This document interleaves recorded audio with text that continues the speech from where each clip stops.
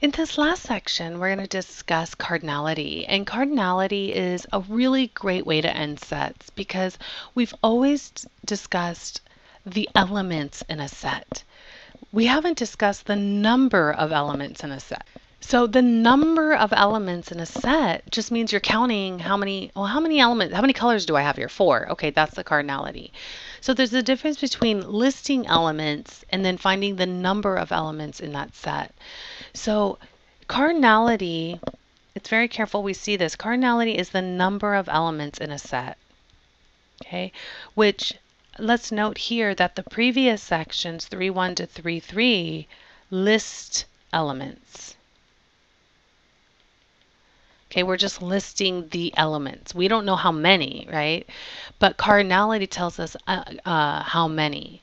So if the number of elements we denote here as n is the cardinality, then the cardinality of a set is going to be notated as the n of A, the number of elements in set A. Whereas here, this is a different notation that we can use because it's the number of elements, so it's always positive, and that's why they put the little absolute value bars. But in this class, in these notes, we're going to go ahead and just use n for the number because I feel like the number of elements, if you see that n there, you know that the answer is a number. Versus before, if it doesn't have the n in front of the set, then you're looking to list elements. So that's really key in the difference between 3.1 to 3.3 and 3.4. So let's look how Venn diagrams kind of, blend in with cardinality. In this example, we surveyed 200 people and asked, what beverage do you drink in the morning? And it offers the choices tea only, coffee only, or both coffee and tea.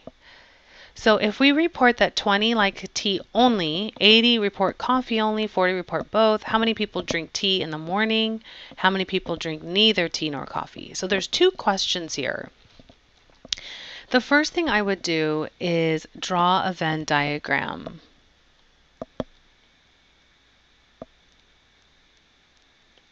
Okay, where one set are the people who drink tea, and the other set are the people who drink coffee. And out here in the universal set, well, maybe they don't drink coffee or tea. Maybe they have orange juice or a protein shake, right? So call this coffee and this tea. If we know that 20 report tea only, 80 report coffee only, and 40 report both coffee and tea. We do know that 200 people were surveyed. So there are people here in this, outside of these 2 sets of coffee and tea, right? That they drink orange juice or protein shake, whatever. Okay, so here, the first question was, how many people drink tea only? Tea.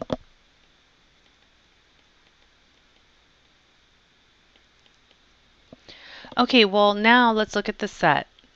Drinking tea, not tea only, because we already know that, that's 20, but there are people who drink tea and coffee, right? So not only do you get the people who only are committed to tea only, but you get the people who drink both. So if you look at the tea circle, I'll circle it.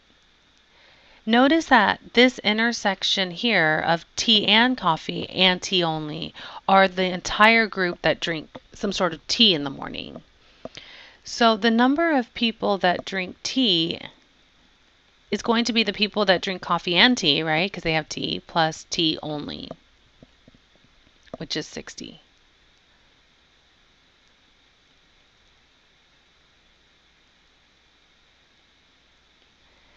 Okay, the second part is finding the number of people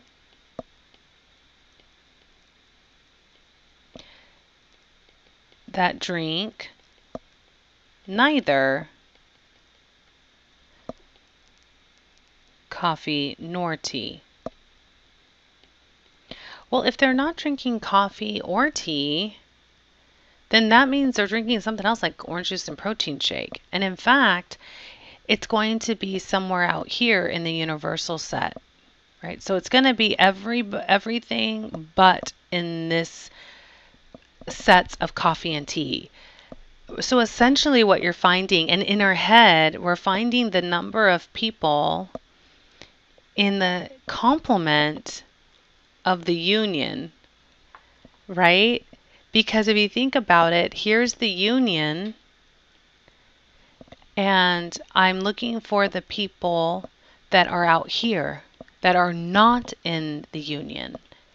So just looking at the picture itself and kind of combining all the concepts we have, that's really what we're doing. We're finding that complement of the union and the number of people in that. Well, it doesn't have to be really that complicated. So for example, if we just want the number of people that drink neither, well, really, all we have to do is say, well, 200 people were asked, and these many people drink coffee and tea, so all we have to do is take 200 and subtract these. And I would be like, you're absolutely right. So neither would be the total number of people surveyed minus 80, minus 40, and then minus the tea drinkers. So that would be 200 minus 80, which is 120, minus 40 is 80, 80 minus 20 is 60. So out here is 60. So 60 drink neither coffee nor tea. And that just means they have like orange juice or a protein shake or something like that.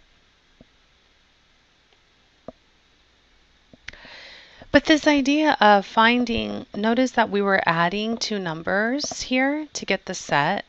Notice for the number in the complement, we took the total number in the universal set and subtracted that union. So these are generic formulas that we have when doing cardinality. So the first property is the number of elements in the union would just be the sum of the two number of elements in each set, and then subtract the overlap, the intersection, right? So up here we see 40 people are in both coffee and tea. So in the union we would add all these up, but then we can't double dip, so we have to subtract that last 40. So we can't say, oh, 120 is here and 60 is here, because then you're taking those intersections twice, right? So we can't double dip. So you just add the elements up and subtract the intersection once, so that way you're not double dipping. The complement is exactly what we did here. You just take the total number in your universe set and subtract however many elements in that set. But notice with little arithmetic, we can move this around, right? We can always move the union on the right and the intersection on the left and get this property. So as long as we know 3 of the 4 parameters, we can always find the other one, right? So as long as we know enough, we can apply these cardinality properties.